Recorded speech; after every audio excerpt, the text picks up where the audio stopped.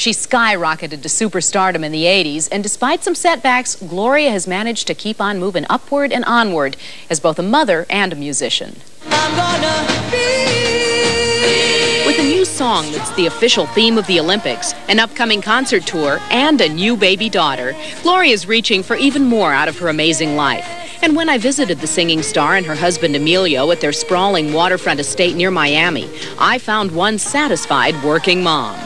At this age, I'm enjoying my maternity so much more, even because, you know, you're evolved, most of the things in life that are choices are, you know, behind you, and you can really enjoy the baby.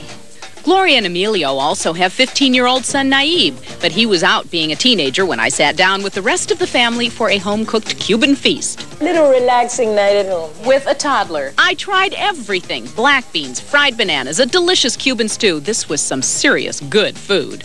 Now, are you going to film this entire meal, or can we really scarf it down? You know. But Gloria might think about packing up some food to go because this summer she hits the concert trail for the first time in 5 years.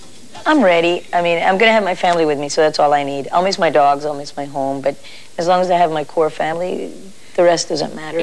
It was while on tour 6 years ago that Gloria was nearly paralyzed in a horrible bus crash. Weeks later, I visited with her during her painful but miraculous recovery.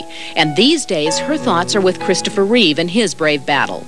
I spoke to him the night of the Oscars. I must say I admire him to no end. He is an inspirational man.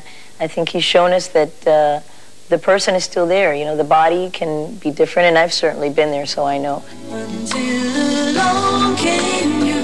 Now, though, the joy in Gloria's life is her 17-month-old daughter, Emily. But believe it or not, Emily can't stand it when her mom sings certain songs.